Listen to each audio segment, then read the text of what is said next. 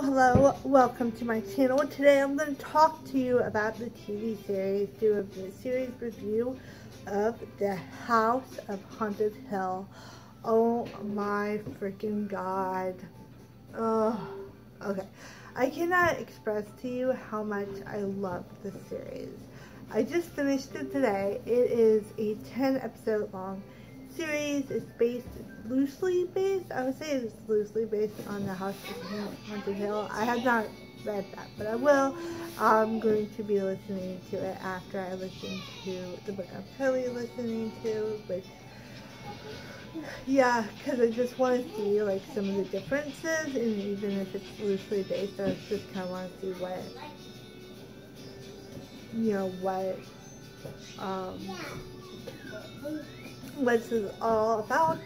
But the TV series is about a family that grow up. They're basically, grow up in, or spend some of their lives in the Hill House on this house. And it's a really good show.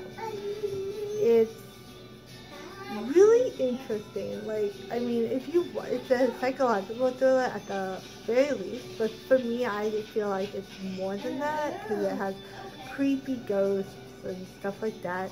It's got like time, the passage of time, like what really time is, which is a really interesting question. It's got the themes of death and grief and loss. So yeah, and it's very interesting. Like, I love it so much.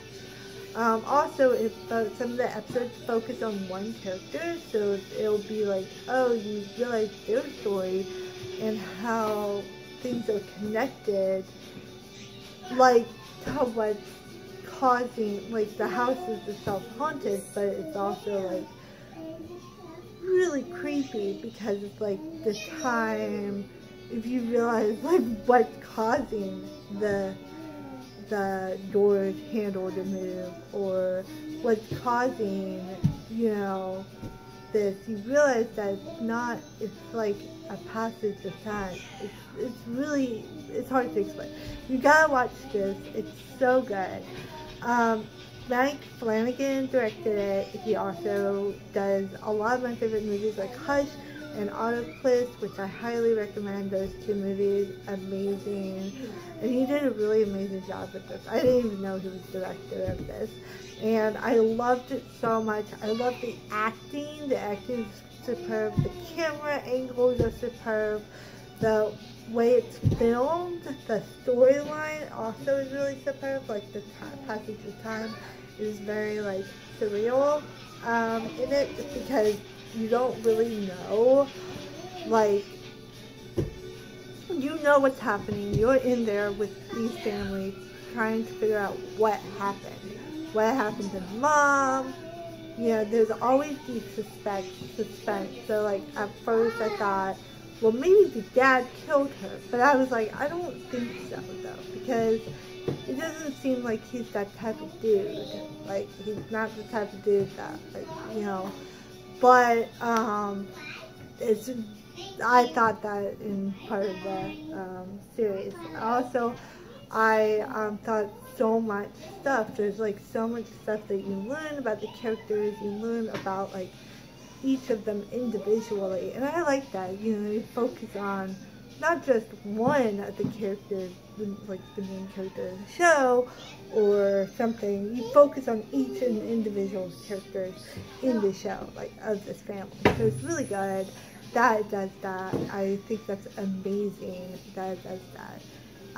And it's also about love and loss and stuff like that. And, you know, it's really good. I highly recommend it. 5 stars for me, if I was to rate it. But it was amazing. Like, just some of the things that they see, some of the things that they hear, just really creepy stuff that goes on, and how the house kind of like keeps these memories. And there's also, like, I hope they do another season kind of explaining the other ghosts. I mean, there's more than one ghost, and yeah, because in the end, it, you know, has it. I want more exploration about the other ghosts in the other series. So like what happened to the other ghosts. I think that would be really interesting to learn their background and how they're related to Hill House and why they died there. Of course, we know some other people that were in this first season that died there. We know who's all in this first season that died there. So, yeah. Also, it's very surreal of what's real and what's not as well. I think it's really interesting in that because there is a character that said that she's not real and then she is real.